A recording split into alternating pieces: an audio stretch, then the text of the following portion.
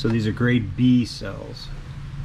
I did some research, and honestly I felt like for the money savings in our application, the grade Bs will work just fine. They look pretty good.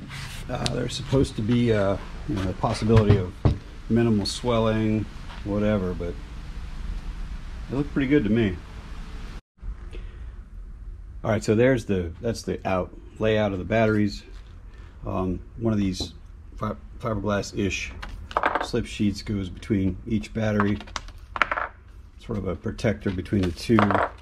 LifePo4s are much more stable than the old lithium, so I'm not sure that's even still necessary, but it's cheap insurance as far as I'm concerned. Line them all up.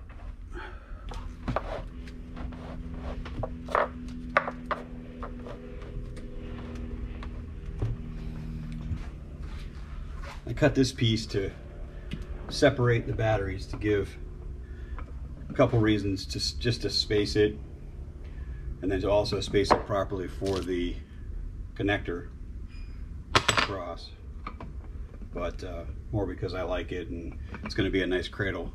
So that'll go there. These will go here and here, keep the swelling from happening, and then this will be cradled between two screws in here, just to give you an idea how it's going to look. Then that entire thing will be one battery pack that weighs a third as much as the equivalent lead acid, and it's a pretty amazing technology, so I'm excited about it.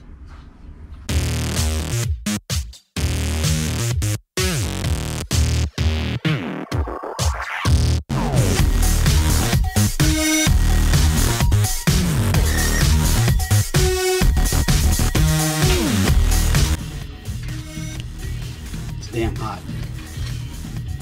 So I'm just assembling basically got everything cut to size. Now I'm assembling everything to hold together.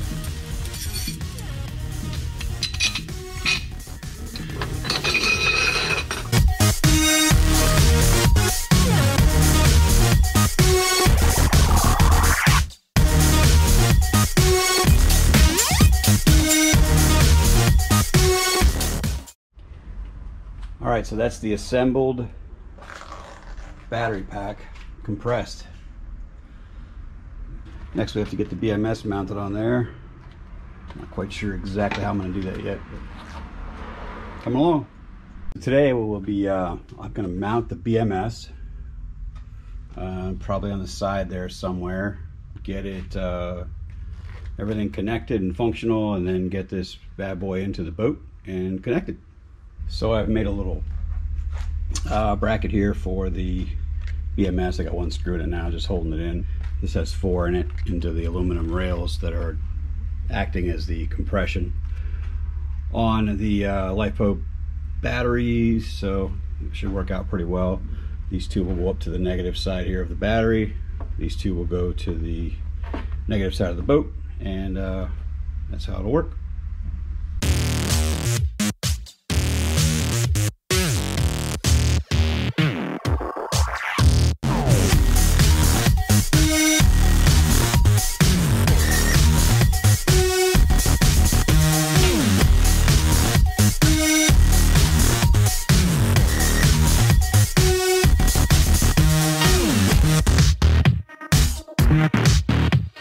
So that's it. That's the completed 610 amp hour LifePo4 battery pack for Island Girl.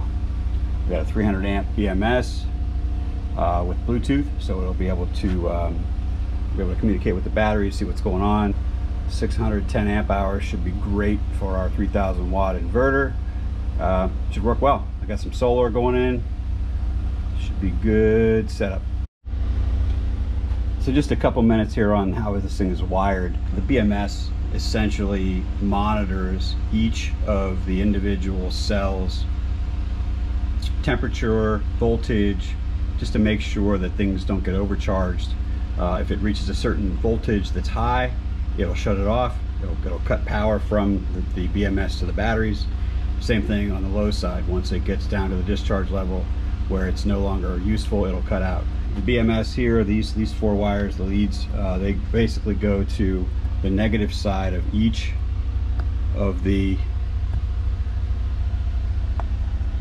parallel cells. So each one of these is 305 amp hours. There's 8 of them, and there's 2 in parallel, 2 in parallel, 2 in parallel, 2 in parallel. The 2 in parallel double to 610 amp hours, and then when you put these in series in 4, that makes the 12 volts. It's basically a fully discharged is 12.8 volts, but fully charged it's 13.6-ish volts. So that's how they're wired, and then each one of these tells the temperature of that particular paralleled cell, tells the voltage level, and the BMS controls it from there. I'll also have to program the inverter. Being a Victron inverter, it's smart, so I can program the inverter with the parameters that are provided by the manufacturer of the batteries, what the voltage is at a certain state of charge, so it knows where the batteries are at all times. It's a great setup, not cheap but fun. It definitely will be a great addition to our setup. All right, so we're in the boat now. The battery pack is right there, and it's got to go in there. In but not wired. My back needs a little bit of a break. It's a little misleading. It's light for sure for 610 amp hours of battery, but it's not light for an old man with a bad back. It's probably about 70 pounds, I would say. All right, so it's in. Everything looks pretty good. I just turned the power on. Okay, she's done. Everything's connected. Everything's finalized. She's strapped down. Power's on, inverter's on, battery charger's on. Everything seems normal. It works. I'm gonna let it run through a cycle. I'll discharge it just to make sure everything works properly, but it looks good.